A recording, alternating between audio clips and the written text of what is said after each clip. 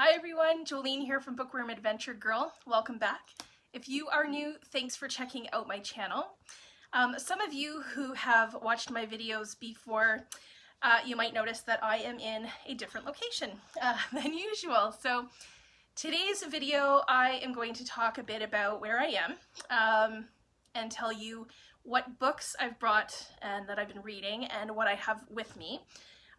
So I am staying at an undisclosed location, several hours from my home, and I'm in a little cabin, isolated in the woods. And a friend of mine is very generous to allow me to come out here once or twice a year to just really enjoy nature and some peace and quiet, and it's quite beautiful. I am near a lake, but to get to the lake you have to hike down a very steep hill, but on the hottest days it is worth it. To take a swim or go canoeing or kayaking. And during my stay this time we've had about 3 days of nice weather, today being one of them. So because I am here, I say we because I'm here with the pups, and the dogs love it here. We go exploring in the woods and they love playing outside, and they have a lot of freedom here. So the cabin is really cute. And it has everything I need. I do have electricity, so that is how I have been able to bring all of you with me. Plus, I have to do some work as well. So we are working from home until the end of the school year. So there is no running water, so that will explain the various stages of my hair and clothing that you might see in these videos, including this one. So, in fact, I had the opportunity to interview the author of one of the books that I read for the Kwibuka Read series, and you will see that he looks so sharp in his suit and tie, and I am in my cabin clothes. So, as I said, I have electricity, and that is what allows me to communicate with you, to still create content, and, you know, to check in with you. But I don't have Wi-Fi. And plus we've had a number of thunderstorms and things like that. So I love thunderstorms. I love the sound of the rain and the coziness of the cabin, but it does make things a little trickier for uploading and downloading, which means that some of my videos have taken way longer to edit and also to get out to you. So they have not been on time. I ask for your patience. They will come. One of the things about being so isolated out here is that I get to do a lot of reading. So I always bring a whack load of books with me. So I will go over the main books that I've been reading, and then I will let you know what else I have here. I have quite a few here as potentials. So first up, I have Gone with the Wind by Margaret Mitchell.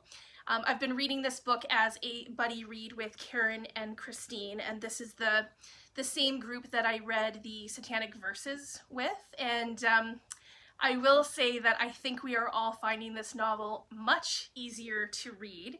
As you can see, it is another chunky. This one comes in, my edition is 960 pages. So we are currently in the longest section of the book in part 4.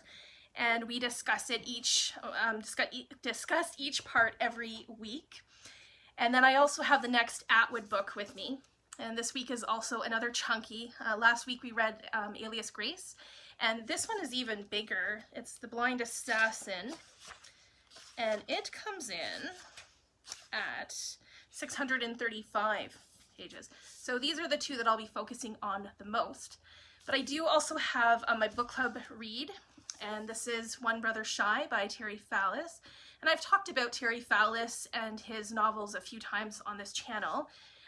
This is the fourth book by him that my book club is reading. And this one is an older book, but I haven't read it yet. So I'm looking forward to that one because he always has like a lot of humor and really great characters in his novels. I also have a book from Pay Vio. He sent me his book a month, maybe even 2 months ago. Sorry, Pay. And I am hoping to get to it while I'm here. Hopefully you can see that in the light. Sorry about that.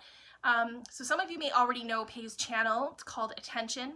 And I will leave a link to his channel in the description box below.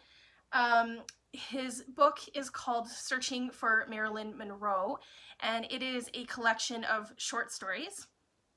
And then next I have The Lost Apothecary, and hoping to get to that by the end of the month. And then another book on my pile here is Noopiming, The Cure for White Ladies. I've been meaning to get to this for quite some time, so hopefully I will have the chance to at least start it while I'm here. It has an interesting cover as well. I don't know if you can see it. And then last but not least, I have The Tiger Flu by Larissa Lai, and this has been on my shelf for a couple of years now, so hoping to get to that soon as well. So that is some of the reads I have coming up, and you will see by the end of the month how many of those I actually finish. As I said, I have been working on videos while I'm here, and this video obviously, and the video that I was hoping to get out, but because of its length and the thunderstorms, it hasn't worked out. So I have the next part of Kwibuka Reads, and in that video I talk with author and genocide survivor Omar Ndizeye, and he wrote a memoir that I read in May, and I will probably also video the next Mondays with Margaret while I'm out here too. So you will be seeing some cabin videos for at least the next few videos.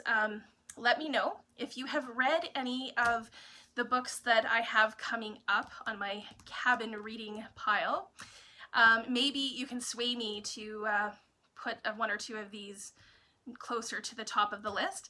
I am going to leave you with some pictures and videos of the cabin and the area around the cabin. It is quite literally trees, so hopefully you will like looking at trees. I look forward to chatting with you in the comments.